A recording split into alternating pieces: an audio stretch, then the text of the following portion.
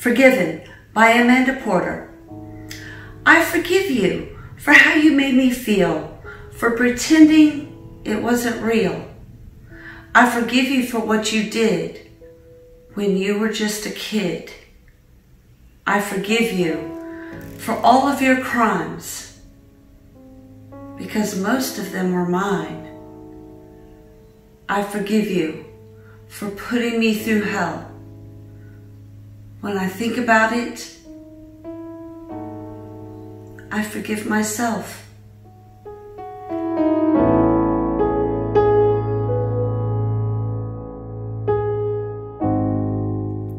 Mirror Image by Nina Soden.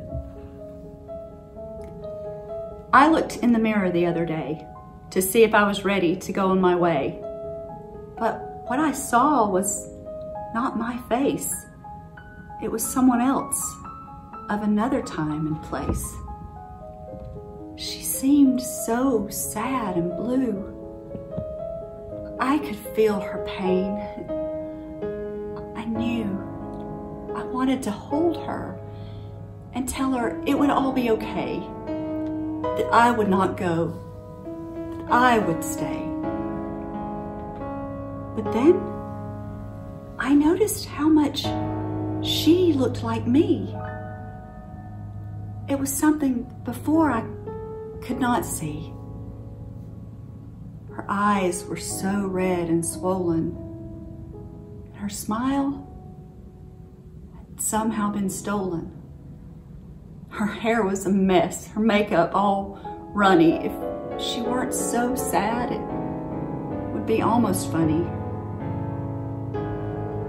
All of a sudden, out of the blue, she began to cry. And I did too. We cried and cried. Our feelings we could no longer hide. But then I looked in her eyes and she in mine. And I knew that we would both be fine. I washed my face, put on my makeup, and she looked great when again I looked up. I smiled at her, and she smiled at me. We'll get through this day, just wait and see. I looked in the mirror the other day, and I was ready to go on my way.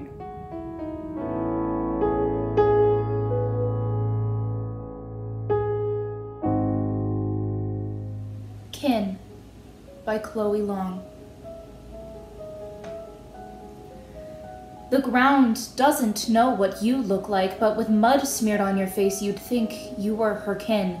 And the sky can't hear you sing, but with how your voice carries, the wind knows the melody.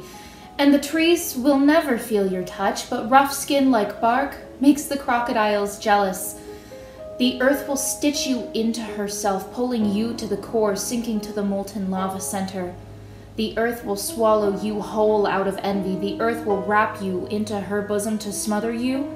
The earth will send tsunamis after you, earthquakes to tremble you, and hurricanes to intimidate you.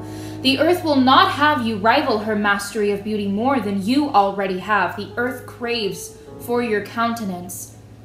To look like you would be her greatest wish. Broken ribs like broken branches, palm leaf veins thick with blood, boiling hotter than springs in the mountains. See, Mother Nature is not interested in competition, but you're beating her at her own game.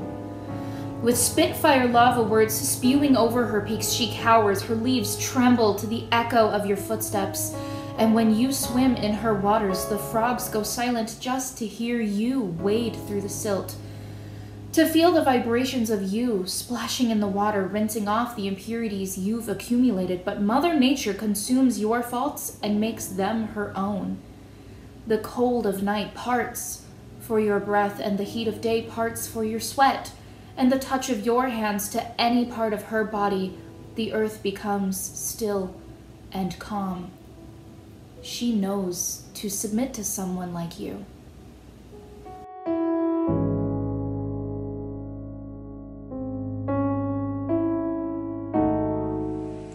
A Dream by Edgar Allan Poe. In visions of the dark night, I dreamed of joy departed, but a waking dream of life and light hath left me broken-hearted. Oh, what is not a dream by day to him whose eyes are cast on things around him with a ray turned back upon the past? That holy dream, while all the world were chiding, hath cheered me as a lovely beam, a lonely spirit guiding. But though that light through storm and night so trembled from afar, what could there be more purely bright in truth's day star?